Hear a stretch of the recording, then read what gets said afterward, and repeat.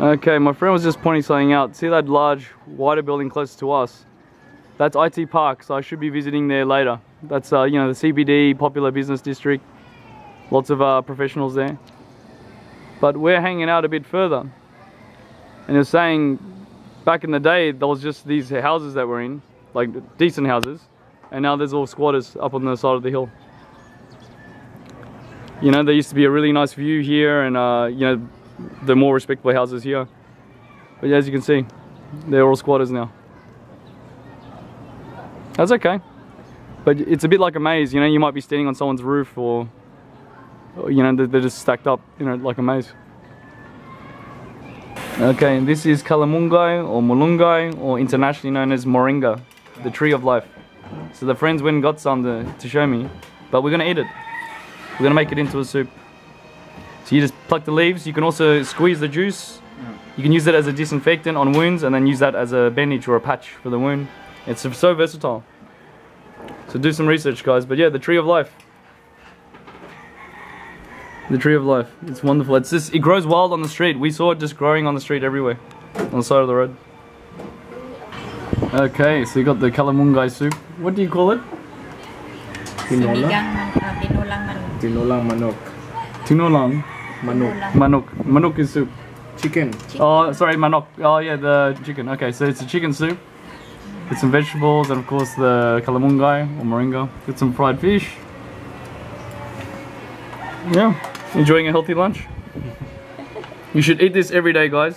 Eat Malunggay every day. Okay, just killing some time, guys.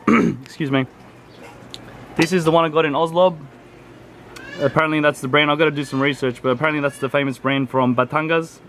Nasabuco Batangas, you know, they're well known for their blades actually. I did know that, so I don't know if it's true, this particular brand, but it's certainly a respectable machete. This is my friend's one in Cebu. His one is noticeably heavier. Comparably, his is shorter, but it is heavier. That's the type I like.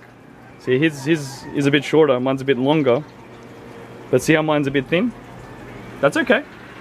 Still works in the buko. His one's a lot heavier, a lot thicker and heavier.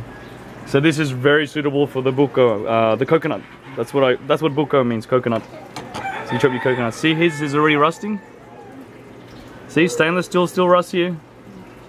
He's had his for a couple of years though, and he has obviously used it for chopping coconuts. And there's the brand. I'm not familiar with that brand, but as you can see, very similar pattern and design, very popular. That's usually just for cosmetic, guys. It doesn't mean anything. It does lighten, make the weight a little bit lighter. Some act like, hey, it reduces friction, so it stops it from sticking. Sure, if anything, it's annoying. It allows rust to build up and bits of grit and stickiness, like if from a sap from the tree or the jungle. He has a very nice hardwood handle too. Very nice polished one. Mine's more of a basic one. I could polish it up more with some sandpaper back home, but I'm not fussed. It was just a souvenir, but I could certainly use it in the jungle if I had to. Anyway, so point is I'm treating mine with Inox MX3 just to give it some rust protection. I'm sure it will work. It's been working great for me this whole trip. I've been using Inox on everything. And from you know, door hinges, tools, all manner of tools, you know. It's been working great. And yeah, just thought we'd kill some time. I'll show you guys what we're up to.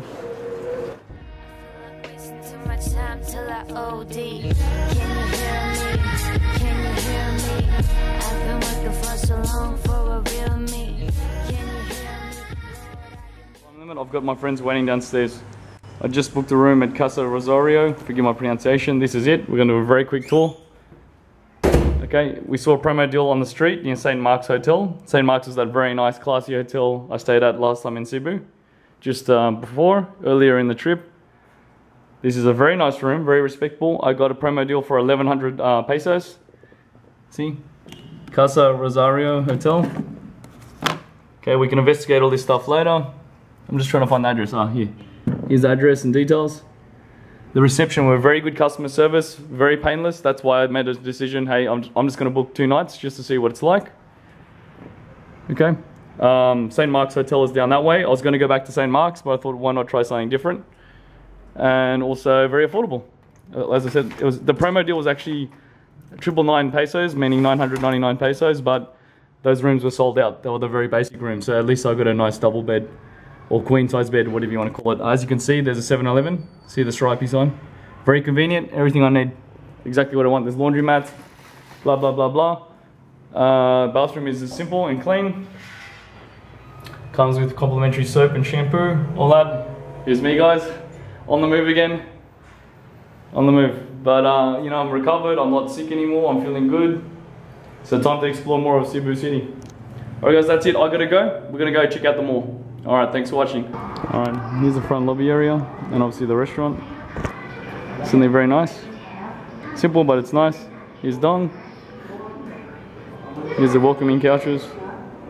And here's the reception. And this guy, he had very good customer service. Greeted me, took care of everything, explained everything. So, now I've gotta go. Okay, salamat. Hey man. Alright, we just arrived at SM Mall, Cebu City. Are there many SM malls in Cebu? Yeah. Oh, there's many. Only 2. Only 2. So which one is this? 3? So which one is this one? The city.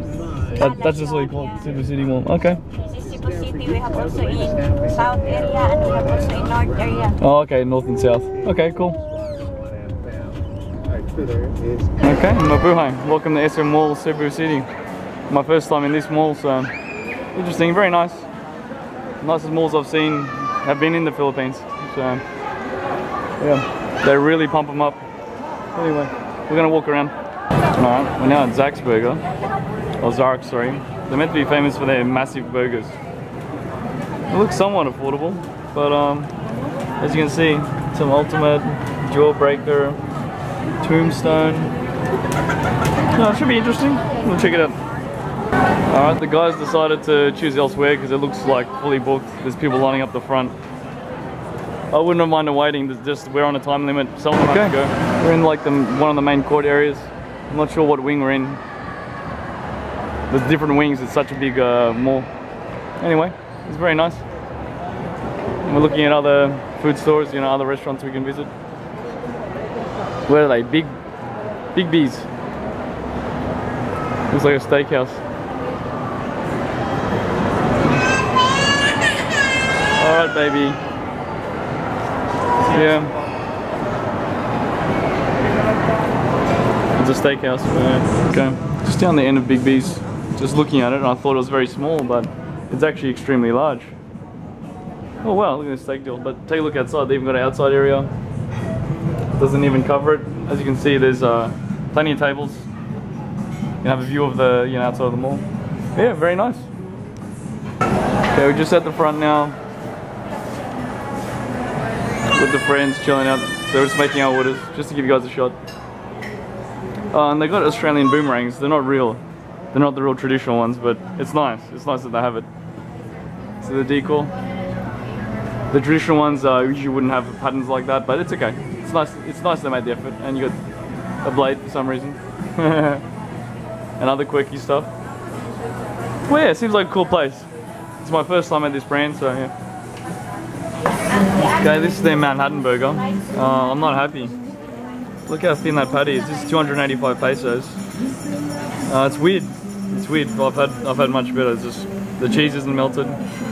Anyway, and they got their other dishes. See, the pasta looks good. Look at this sizzling hot plate. That looks good. John got this big rack of ribs. That looks good. But yeah, I might say something. I don't usually do that, but yeah. Alright guys, here's the story. This was their recommended signature burger. It was okay. It was okay. But it was just so lackluster. It's like, why is that your recommended signature burger? It's like insulting. You know, the ribs were good, everything else was good. By the way, everything else was good. The fish, pasta, everything.